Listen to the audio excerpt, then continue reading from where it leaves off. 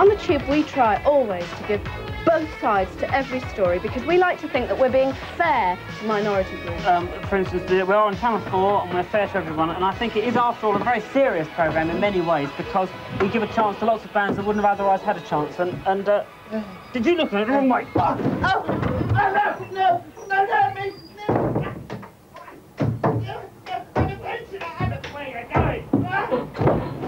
me. I got his wallet. There wasn't a lot in it, but a card that said, I've got a band. So we'll give him a go. That's the kind of programme we are.